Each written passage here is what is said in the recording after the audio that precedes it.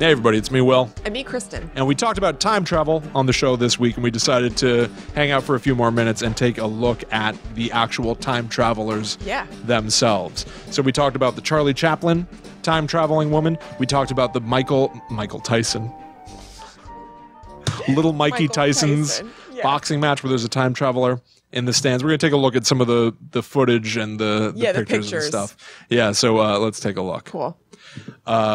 So first, I'm just going to Google Chaplin time traveler. I'm sure that will do the trick. Okay. Right? Are we still streaming right now? Yeah. Okay, cool. Chaplin time traveler. Oh, it's a video too.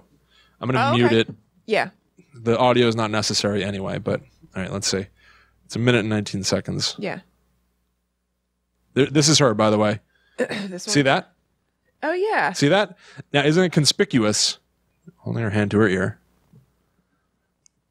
Now, there are some people who like to say, but if this was a time traveler, why is she dead center in the frame and in focus? A good question. I mean, you can't see what she's holding. She's definitely like doing the action of somebody on their phone. Yes. But, you know. And it's sort of... I mean, I don't think you can tell what she's holding like at all. Oh, I guess when she turned a little bit, you can kind of see. When she turns a little bit, yeah, there's a close-up of it. So when she turns a little bit, you can see it looks like she's talking into this device. It does. I mean, it does. It does look like that. So it definitely has a suspicious... It also has a spooky vibe slowing it down this much. Yeah, totally. Now, is this... Look at that. It does seem like she's talking on her cell phone. Yeah, her mouth opens a little bit at the end of that. What the hell's going on? That is strange. It's very strange. Right? Now, Yes. can we... I wonder if there's any additional information, because I really want to know if there's like a product. Yeah. All right, The Atlantic has an article about this. All right. Okay. Let's look up the Mike Tyson time traveler. Michael Tyson. Traveler. There you go. All right.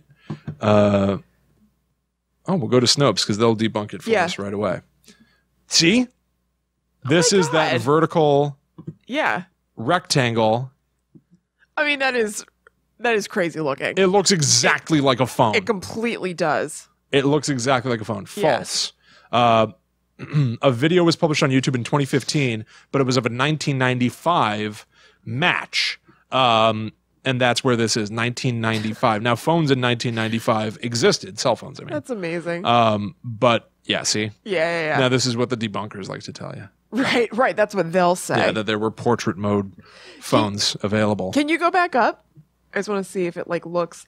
I mean, you can't really tell. I feel like it looks more flat than those things look. It doesn't look like any one of these. No. I will say that. Yeah.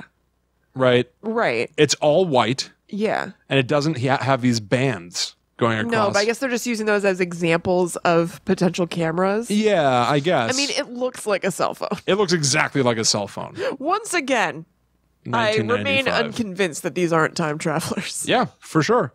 Yeah. Tyson and McNeely. I'm not seeing compelling evidence to disprove this to me. Now, I don't know. Besides the knowledge that, time traveled into, the past shouldn't be real. Now, I don't know if Michael or McNeely ever commented on this themselves. Could they sense that there was someone in their midst that... Maybe it threw them. Yeah. Probably threw the fight. Yeah, whoever lost because they were distracted. Yeah. The future phone. Yeah, this is the debunking article about the Chaplin time traveler. First long-distance telegraph was patented in 1924. A compact, pocket-sized carbon microphone / amplifier device suitable for pocket instruments.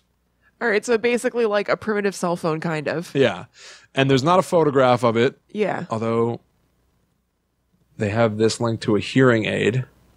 Okay. This is a rectangular electronic hearing aid. Yeah. Available in 1925. Okay, and what was the movie? Charlie Chaplin's The Circus. So let's just find out the year. Yeah. Charlie Chaplin, The Circus. And see.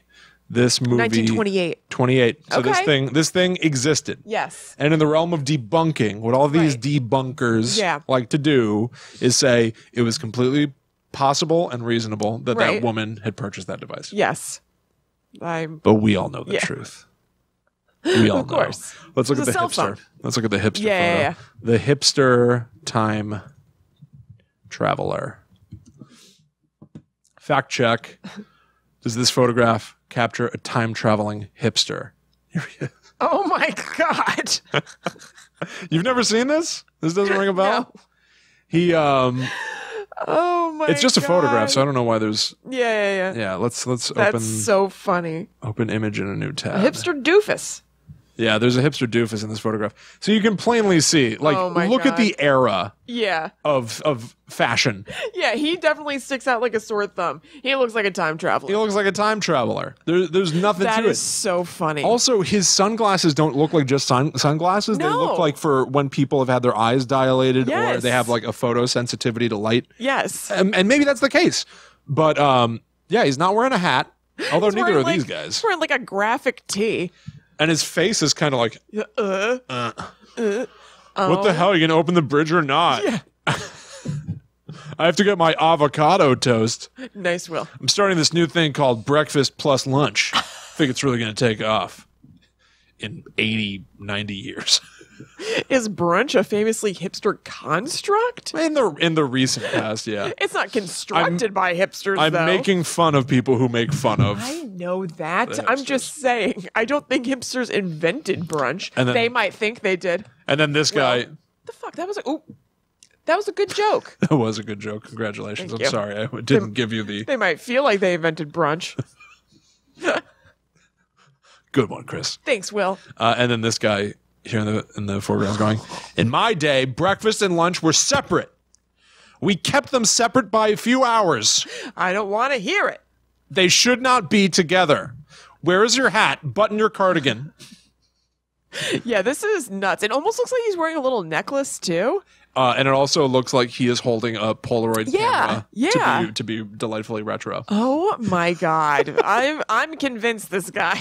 So this is a time traveler. This is a time-traveling hipster. This is a time traveler. That's so funny. What else? There was like a Robert Redford movie with a time traveler too. Really? Something like that. Yeah, Robert Redford iPhone time traveler. If it's not Robert Redford, I'm Okay. pretty much unable to It doesn't look this seem like up. it. Yeah. iPhone time Yeah, just do traveler movie. We'll just post. Oh, look, there are paintings. There are paintings of time travelers. Might have to look at movie like videos. Here, 1937 painting. Let's look at somebody holding Yeah. an iPhone. Oh no! Right here. Oh, my God. Holy moly! It's true.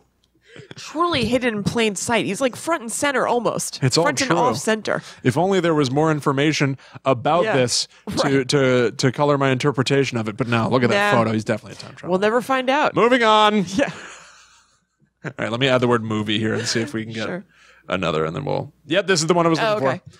Time traveler in a 1948 film. So you can see these people are in some sort of It's James Dean. like a stage. Right? I didn't know that James Dean did this kind of thing. Is that James Dean? I think it is. Make it go in motion again. He wasn't later than 1948. Henry Fonda Henry Fonda. Oh, okay. and Shirley Temple. Okay. Wow. Yeah. Okay. Now, I think it's Henry Fonda in the stagecoach. Yeah. He's about to get in and consult his phone real quick. They were filming this scene, Yeah. but real quick he had to check his future notifications. Amazing. Does he kind of look like James Dean in my nuts? Believe it or not, I know nothing about James Dean. Oh, whoa. Honestly, I don't Oh either. my gosh, is that Brad Pitt? Whoa. Wow. There Oh it my is. god. And George Clooney. This is like the original Ocean's 8. I bet they're about to do an epic prank on James Dean back there. This is Ocean's 68. Nice. Wait, Ocean's 11, more like Ocean's 1911. All right. Boy, that guy's got a lot of business. They had a lot to say up there. Here we go. See, look. It's an iPhone. He's probably reading his lines off it.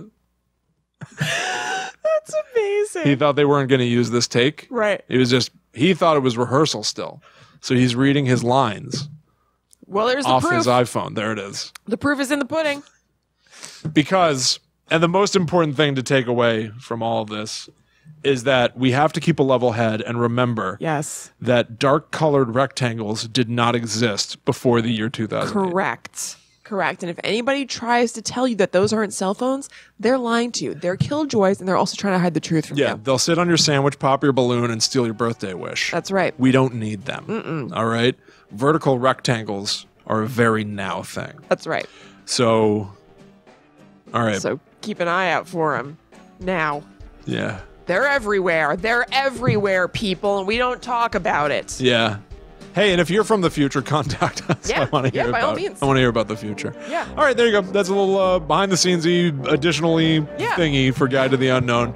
Thanks for hanging out with us. We'll see you on at GTTU Pod. Yeah. And all the other places. We'll see you in the future. Yeah. But until that time comes, we got to get back to the netherworld, y'all. That's right. Bye.